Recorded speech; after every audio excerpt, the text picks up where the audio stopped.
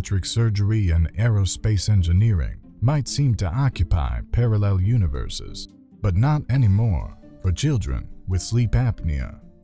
Researchers at Cincinnati Children's and the University of Cincinnati are using the mechanical concepts of computational 3D modeling, airflow, turbulence, resistance, and fluid dynamics to bring a new level of precision to a decidedly non-mechanical task: the surgical correction of obstructive sleep apnea. Sleep apnea is a common sleep disorder that causes pauses in breathing. It's on the rise in kids, partly because of conditions such as childhood obesity, but any child can be affected by a sleep disorder. Children with Down syndrome or craniofacial abnormalities are particularly susceptible. This research, fueled by more than $3.8 million from the National Institutes of Health, let scientists use 3D computer software modeling to replicate a child's upper airway.